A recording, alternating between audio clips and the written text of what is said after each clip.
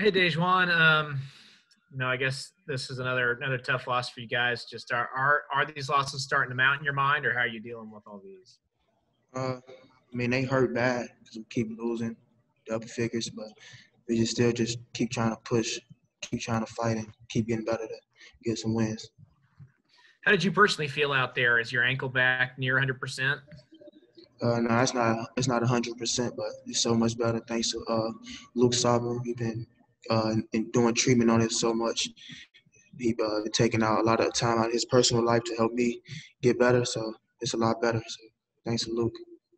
Yeah, Coach had mentioned, that you were on crutches the day after you originally got that ankle hurt. Just how badly did you want to get back out there playing, and did you ever think about maybe taking a game off to let it heal a little more? When I first got back, it swelled up pretty bad, but then like the next day, because I can't think it was a Tuesday. The next day it was a Tuesday, and it was or Sunday. It was real bad. I couldn't move my toes, and my foot was swollen, my ankle. So I wouldn't have been able. I wanted to play the next against Iowa State, but I wouldn't have been able to. But me and Luke spent our whole days about eight hours a day, and got it better to be able to play today. All right, thanks, DaJuan. Appreciate it. Next question to Michael Goins. Yeah, DaJuan, you feel like you guys are giving the commitment in practice and in the gym and weight room and not seeing results, or just kind of what's it break down to? Practicing every day hard. Body's going hard in practice. In the weight room, we just gotta continue to keep practicing and continue to keep getting better. That's our biggest thing, is to keep getting better. Whatever our record is, it doesn't define us. I think as long as we just keep getting better, our character will show what we really are. And what have you got to do to stop these lengthy runs? That Texas went on 18 zip and OU 15-2 today. How do you stop us? We in it with them for a long time, and then they just take a large lead. We got to sustain the lead. Once they start pressure, we got to stop, slow down, and take a deep breath and realize that they're trying to pressure us and execute what we're trying to do, and not worry about them and not let their pressure get to us. What was the main offensive game plan tonight, and did you execute it for about 15 minutes today? The main thing was to get the ball in the paint. Also, to get actions going, like screening and things like that. So I think we executed some, but certain things didn't. Things came different ways. And just one more. How much did Kuath, they're big, Kirk Kuath, kind of affect you guys getting to the rim? It was pretty hard. He blocked probably about 7 shots. So whatever it was, we got our shots blocked 7 times. Those shots were the shots that if we didn't get those blocks, those would have been game changers for us, and those was energy boosters for them. So, we gotta play basketball, figure out something else to do once we know that he blocking shots like that. Thank you, DaJuan. Thank you. Next question to John Kurtz. Yeah, DaJuan, you guys were able to have some success offensively early when you jumped out to the 5-point lead. Just what really changed and led to the struggles the rest of the way on offense?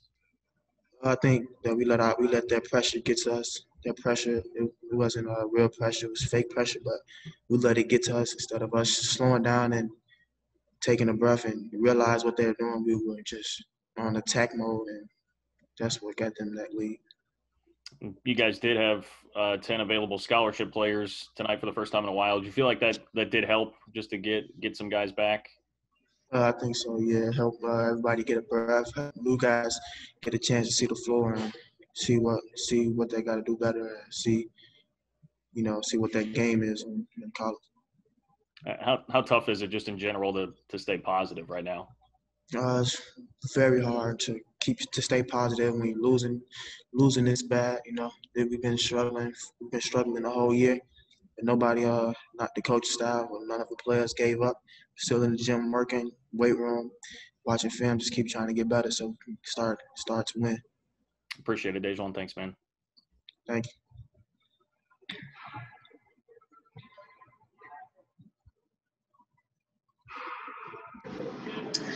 Next question to Kellis Robinette.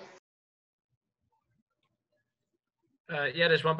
Texas and Oklahoma had some pretty big dunks against you guys. What can you do on defense to eliminate some of those moving forward?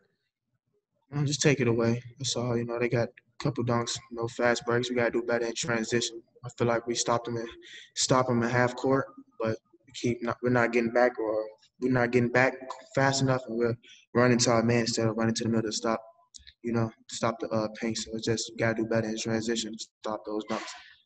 That's all. And you said it was nice having some guys back. What was the difference when you did have Casey on the floor tonight? Just give us an extra big body. We only have one big body down there. So then they give us an extra big body to let people know that we're big down there. We can throw the ball in the paint too, and it'll work. All right, thanks, DaJuan. Appreciate it. Any more questions for DaJuan before? Oh, Michael Goins. Hey, DaJuan, was there something that was preventing you guys from getting back on defense in their transition, or what was the main cause of that?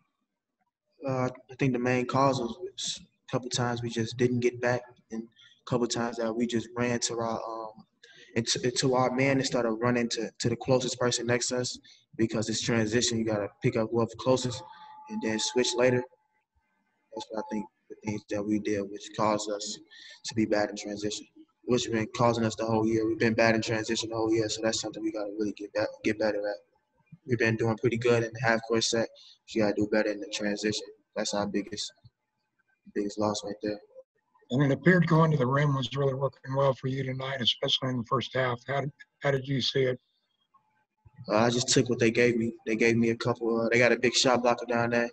They gave me a couple openings, and I felt like I got a chance to get some layups. So just took what they gave me. Just keep trying to take what they give me till they give me something else.